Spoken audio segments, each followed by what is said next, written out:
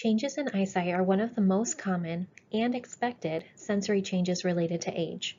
According to a recent study by the University of Michigan Kellogg Eye Center, 40.5 million Medicare beneficiaries reported using eyeglasses in 2015.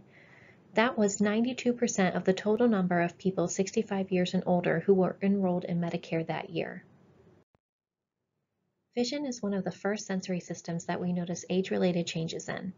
As we age, structural changes to the eye, particularly with the lens of the eye, can cause visual issues.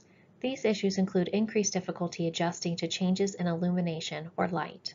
For example, moving from a darkened theater to daylight outside requires our ability to adjust to rapidly changing levels of light. This takes more time as we get older, and it may contribute to driving difficulties when the driver must adjust after being faced with the headlights of an oncoming car.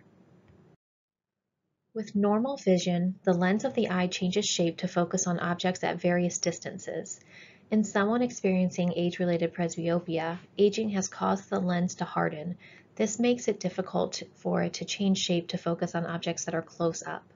Although this difficulty can be corrected with glasses, contacts, or laser surgery, older adults may have additional difficulties that a corrective lens cannot fix. For example, as we age, it takes us longer to change our focus from looking at something that is close up to looking at something that is farther away. Presbyopia can cause difficulties for older drivers.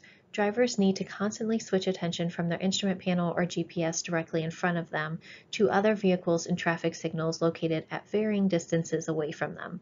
This may cause difficulties because it may take older drivers longer to make that adjustment from focusing on an object that is close up to focusing on an object that's farther away. In familiar driving conditions and locations, this might not be an issue, but the increased time to adjust may be problematic in hazardous driving conditions or when driving in unfamiliar locations that require more focus or more switching. For example, when driving in an unfamiliar location, people are more likely to rely on their GPS for navigation, and that will require them to continuously switch their focus from close up to farther away. Although not necessarily a normal part of aging, abnormal structural changes to the eye, such as cataracts, cause visual impairments for many older adults. Cataracts develop when the lens of the eye, which is normally clear, begins to cloud.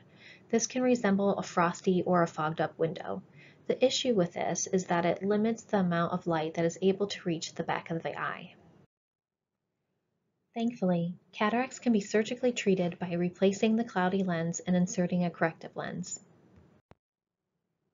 Another visual disease that becomes more common with increased age is glaucoma. Glaucoma occurs when the eye doesn't drain properly. This causes pressure to build up in the eye, damaging the optic nerves that carry visual signals to the brain. This image shows the visual changes associated with progressive glaucoma.